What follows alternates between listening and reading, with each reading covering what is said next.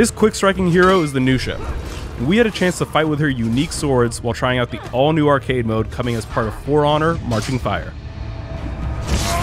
The Nusha is a deadly assassin who's rocking dual hook swords. Most assassins are comfortable up close and personal, or constantly moving in and out of attack range. The Nusha's zone attack sees her hooking her swords together and swinging them around to inflict damage from a long range. It also just might be the dopest zone attack of any hero. When she closes the gap on her opponents, she uses the small blades on the opposite ends of her swords to unleash fast light attacks and has some very useful dodge and attack moves. But what really makes her special is the ability to trap an opponent's weapon in her hooks. The Nusha can use her hooks to grab an opponent's weapon and pull it away, leaving them open to attack. We also got a chance to take the Jang Jun into battle, another one of the new Wulin heroes. While the Nusha is quick and agile, the Jang Jun is a bit more methodical. But don't let this big boy size fool you, he's still a hybrid hero. He's very good at swinging his giant Guandao around. So much so, in fact, that all of his attacks are actually zone attacks. This added area of effect comes at a pretty steep stamina cost, so try not to waste your attacks.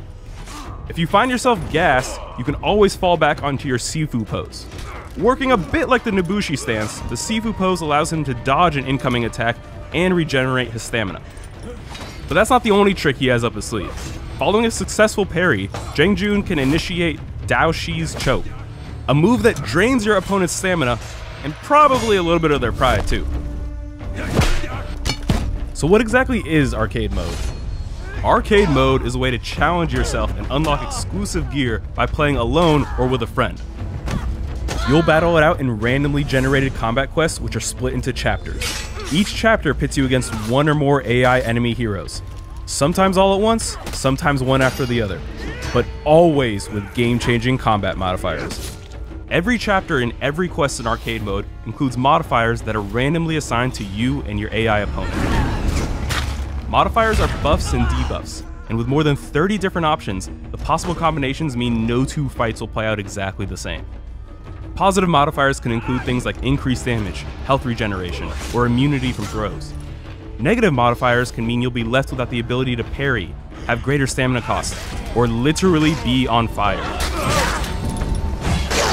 Each tier of difficulty corresponds to a recommended gear score. So if you're just starting out with one of the new Wulin heroes, you're probably better off in a common quest. Gear score doesn't lock you out of any quests. If you want to test your luck with a fresh hero in a legendary quest, you do you. Just be warned, you might die to a single blow. Arcade mode lets you unlock exclusive gear and level up your hero reputation score. And because all progress transfers over to multiplayer, it's a great place to test out and rank up new heroes. You can pre-order Marching Fire today, or pick it up when it goes on sale October 16th. For more on For Honor, subscribe to this channel, and make sure to check us out at news.ubisoft.com.